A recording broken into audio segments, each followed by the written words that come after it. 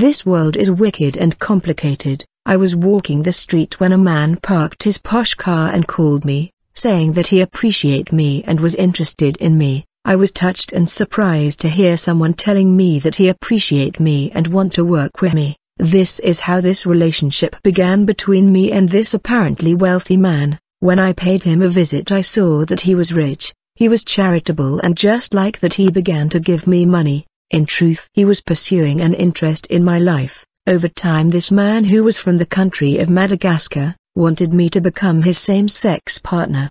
Despite his money, I was not alright with this proposition. I came to realize that the man was giving me because he was pursuing an interest which was same-sex marriage. Despite my refusal, he kept giving me money and many promises. When he was about to leave the country, this man from Madagascar told me, "I want to initiate you, so that you can have money like me. I will leave you a treasure that made me great." Quickly I joined him in a hotel room in the city center at midnight. When initiation began, he told me, "I will call a woman of the sea that made me great and rich." First he pulled a huge saucepan from the underground in a mysterious way, inside which I saw a snail shell and a brochure.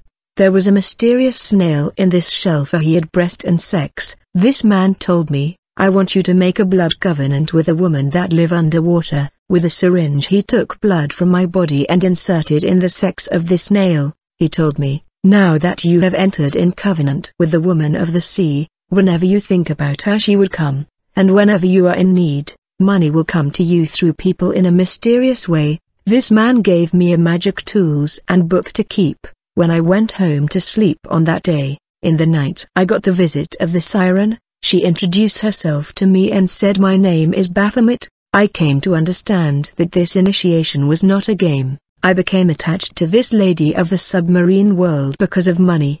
Baphomet had the body of female but the head of a goat. She was really rich and gave me a huge amount of money. My dear, I want to warn you not to envy handsome men in the city. Not everything that shines that is gold. This female demon gave me 4 eyes. I could see in the back of my head. She gave me power to turn to a panther. Since high-level Satanist turned to wild animal, I was turning to a panther. In the world of the spirit, there is very often test and challenge of power between Satanist and witches, who always test one another. I came under attack from witches and Satanist in the spirit world. However, I was always protected by this female demon. When this demon became my wife, I was supposed to travel every day beneath the sea. I left my body and my spirit turned to a panther, to join the demon Baphomet, and we went on a visit of the world of spirit with Baphomet, who introduced me to different spirit of the submarine world. They were snake, reptiles and anaconda.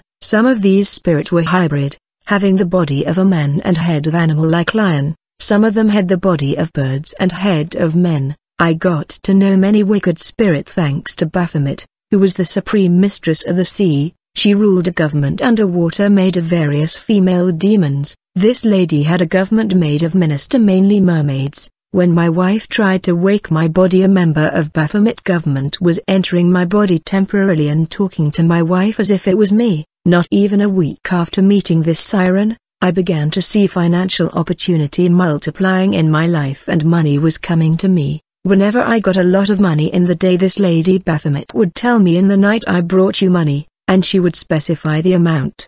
Then she will tell me, "Tomorrow, I will give you this specific amount of money," and things were happening exactly the way she predicted.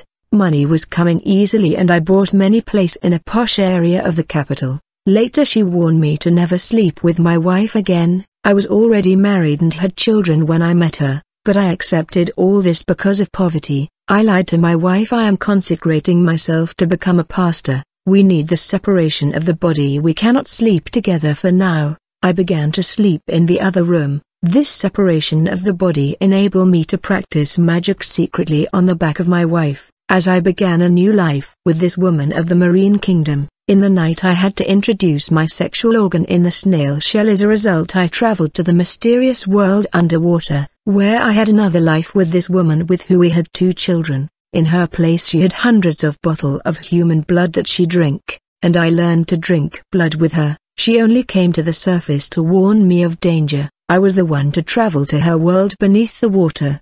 a dimension where people drink human blood like water. This world underwater is like our terrestrial world of men on the surface. Many cars we have on the earth come from the submarine kingdom, where many stuff are designed and sent to earth for human. In the submarine world there was no human form, only hybrid form. I saw spirits that were snake with human head, many spirited human body with head of snakes and all kind of animals. I spent 2 years with this woman, and she gave me everything I wished, and a lot money. As a result, my ex-girlfriend that saw that I had become rich began to follow me, chasing me everywhere. I tried to avoid her to save her life, but she kept chasing me because of money. When someone is avoiding you, there is always a reason for that. It is better to give up following him. When I slept with my former girlfriend the following day, I learned that she died. In the night the siren Baphomet told me, "I am the one who killed your girlfriend. You were not supposed to sleep with a woman of your world. That's a law that you have breached. Beloved, do not go after men for money. It is dangerous. You may fall in the hand of a Satanist and it will be death." Then one day I was robbed by armed robbers who took huge sums of money from my place. I was angry and decided to sacrifice them. When I traveled to the world that is beneath the sea, I told Baphomet I got robbed a lot of money, and I want to kill these robbers. To my surprise she told me, "You fell under my judgment. I am the one who influenced and sent these men to rob you. I have changed the clause of the pact between you and me. I need to drink human blood and you must bring me blood. I have decided that you must offer human sacrifice. I now want human blood. This world beneath the water is all about human blood."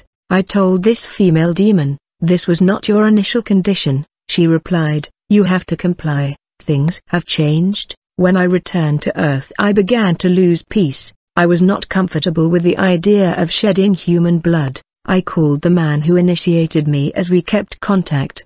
He said, "You have to comply, you have no choice." While I was hesitating to offer human blood, Baphomet began to come out against me. Actually, when I went to the bank to get cash, the bank told me they don't recognize my identity, yet there were thousands of dollars stuck in that bank until today. This was Baphomet's strike. Money was slipping away from my hand, for the devil was taking away what he gave me. I went on to sell one of my compound in a cost of $50,000. I cannot explain how this amount of money dissipated just like that. My wife was angry when that money went missing in an unexplained circumstances. It was Baphomet going after me because I was failing to offer human sacrifice. I sold expensive cars, but money was dissipating without any explanation. This demon had control over my life, to a point where I was left with nothing because I refused to offer human blood.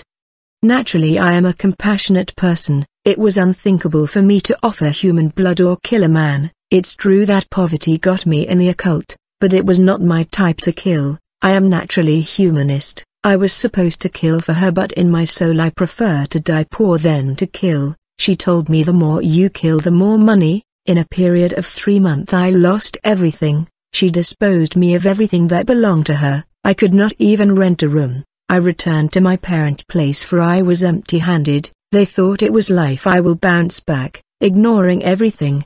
After taking away everything from me, Baphomet continued to threaten me. Finally she told me, "Since I gave you goods and money, and you failed to offer me human blood, you are the one that will die. When you die you will come to the submarine world. That's where we can live together forever." I felt I was now in danger. When I called the man who initiated me, he told me, "You must assume your responsibility and do what you are supposed to do."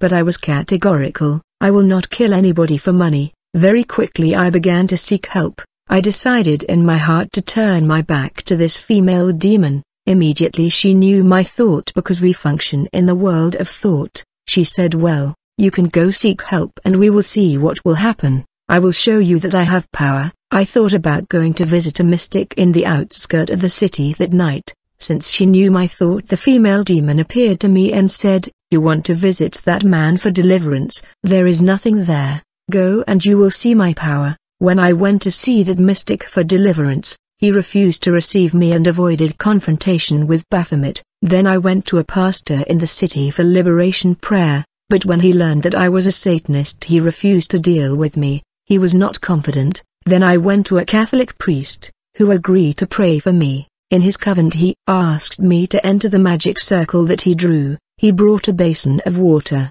When he began the service of prayer, suddenly I saw that he was hit on the head with a stick and he fell to the ground bleeding. He went into coma. Many of the priests came to support him in prayer, but it did not work. I learned that he died. Then I watched a pastor in TV preaching. Despite my doubt about men of God, I took his number. Sister Carol, who pray in his church, told me, "On Friday there is night vigil. You can come." On Friday when I took the bus to go to church, Baphomet confused me and I took the wrong bus. And the next day when I took the bus to come to church, it was again the wrong bus. This water spirit was trying to stop me from going to church. When I went home I took the pastor number that was notified in TV, and I called the pastor. I said, "Pastor, pray for me, for whenever I take the bus to come to church the enemy is confusing me in order to stop me from reaching the church." When he prayed I was able to find the church. When I arrived I saw him praying for people and casting out demon.